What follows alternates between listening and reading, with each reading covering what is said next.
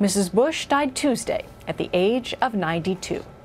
Meanwhile, President Trump coming to the defense of his personal attorney, Michael Cohen, who is under federal investigation for his business practices. A New York Times story suggests Cohen may turn on his client, but Mr. Trump attacked that idea and the newspaper in a series of tweets, saying the Times is going out of its way to destroy Cohen and their relationship. I'm Tomi Lahren. Now back to Water's World. Time for this week's most outrageous stories. First up, a tenured professor at California State University at Fresno taking to Twitter just hours after the passing of former First Lady Barbara Bush to write this vile message. Barbara Bush was a generous and smart and amazing racist who, along with her husband, raised a war criminal. F outta here with your nice words. Adding, PSA, either you are against these pieces of and their genocidal ways, or you're part of the problem. That's actually how simple this is. I'm happy the witch is dead. Can't wait for the rest of her family to fall to their demise the way 1.5 million Iraqis have. Joining me now, Fox News contributor Tomi Lahren and actor Stephen Baldwin. I mean, disgusting individual. She's tenured. She's bragging about how she's tenured, Tani, so you can't fire her. I'm not so sure about that because Fresno is actually reviewing her status at the university.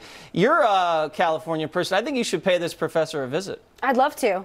I'd love to go pay her a visit and see, what she has to say outside of course, the barriers of Twitter. But I think furthermore, it's disgusting, it's wrong, but she thinks she can get away with it because this is liberal college campus 101. They think they can get away with it because they often do. Yeah, she's used to saying things like that. What do you call those people? Keyboard warriors? You know, they're very bold when they're behind a keyboard, but I don't think she'd say that to the family's face. What about you?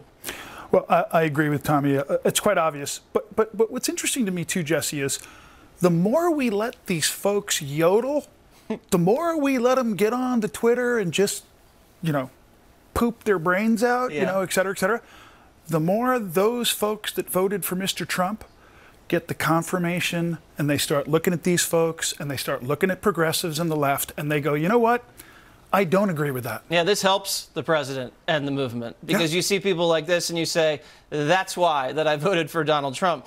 I want to show some sound from our friend Keith Ellison. I know you guys are very tight, Tomi. Congressman, Democrat, actually had this to say about voting Republican. Let's hear it. Did you know that in Missouri and in Texas and maybe other places, maternal mortality has risen? Women are dying because we are losing elections.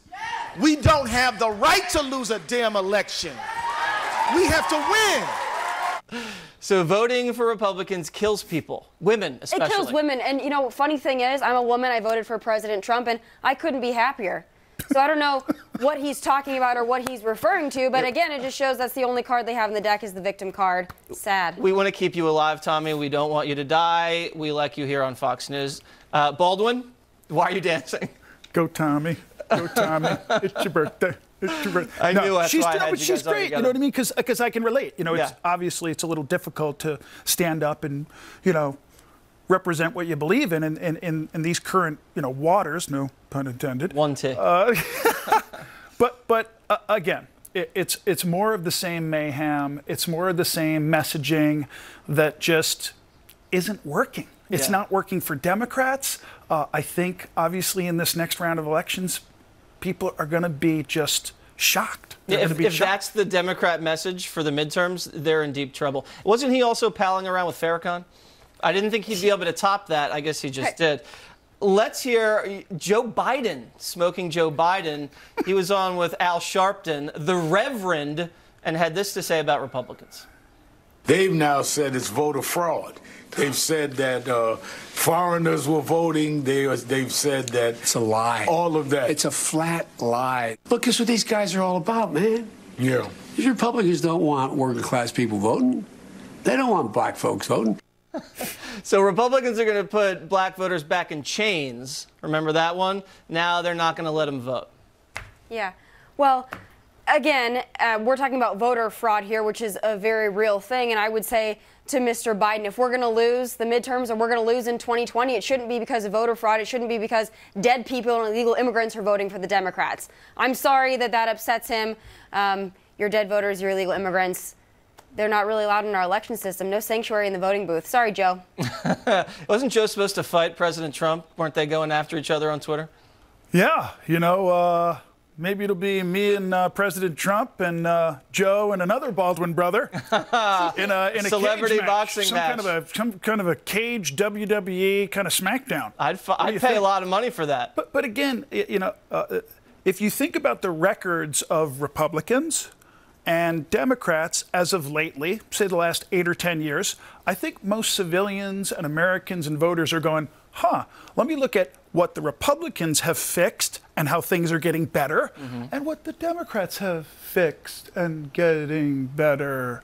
Yeah. People aren't stupid, Jesse. They're putting it together now. They're figuring out we can make America great again. You're thinking people are getting smarter. That's your okay. Absolutely. All right. Well, we'll see about that because I've been out in the streets recently and it's still pretty bad. Uh-oh.